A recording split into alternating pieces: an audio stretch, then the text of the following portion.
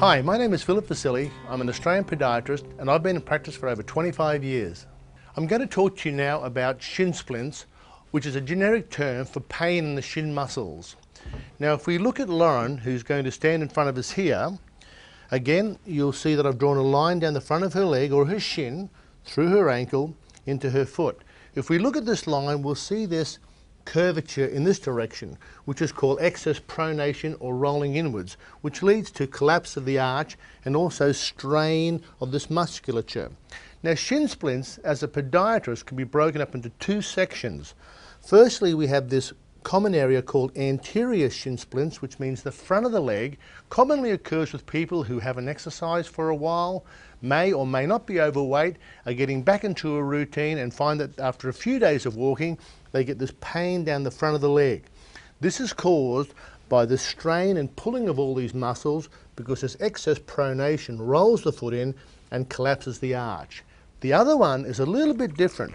That occurs down the inside section of the shin, more commonly in athletes who've been training for quite a while, but again the same process occurs where the muscles are being pulled through the arch and this excess pronation is straining the soft tissue. Let's just look at the improvement. If we correct the alignment of the foot, here we can see the arch comes up, the alignment of the leg is straight, taking that strain off the front or the anterior musculature as well as the inside medial musculature. Now Lauren, I want you to relax. If you see how she rolls in, you can see how the soft tissue is strained and pulled, particularly due to the arch collapse. I'll just turn Lauren's foot to the side. And as we can see with her foot pronated, this elongated arch pulls all the musculature down her leg, causing the shin pain, or what we call shin splints. And with correction of the biomechanical alignment to this position, we take the strain away. So how can orthotic technology help?